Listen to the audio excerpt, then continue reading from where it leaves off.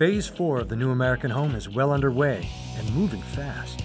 As the schedule tightens, many trades will have to learn to work around each other to complete the home on time.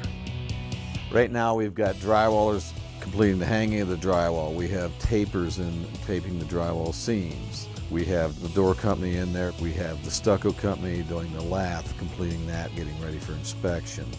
The solar company taking a look at the roof one last time before they start setting their racks. We have the framer in there working on the installation of Resista.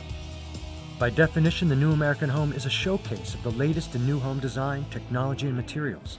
And Resista is one of these new materials highlighted in the home. Resista has this warm feel and look like hardwood. On the other side, it's a very green product because it is made out of rice husk and polymer. You can use it for indoor, but its real strength it shows on the outside because it's very UV resistant. It does not absorb any water, so it's very well prepared for the outside environment. Very sustainable product, and it's really versatile also because you can sand it and you can stain it and you can apply it in all kinds of different ways. So again, for us, having a real specific way we want to do everything, having that versatility was key to getting the look that we wanted. We wanted to have a very clean look for this home, so that's why we decided to go with the decking profile where we have a hidden fastener system so you barely see any screws or anything. Resista is splinter-free, rot-free, and fade and skid resistant, even in extreme weather. Perfect for Las Vegas desert climate.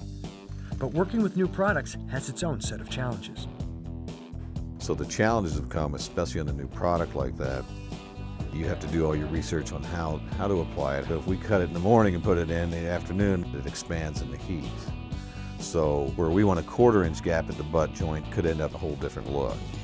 It was a lot of kind of getting comfortable with it and making sure we really felt good about the product. That was happened a long time ago, and at this point I think it's amazing. We're going to probably use it on all kinds of homes here in Las Vegas. As Phase 4 concludes, the team is working like a well-oiled machine, solving issues as they arise and devising innovative solutions.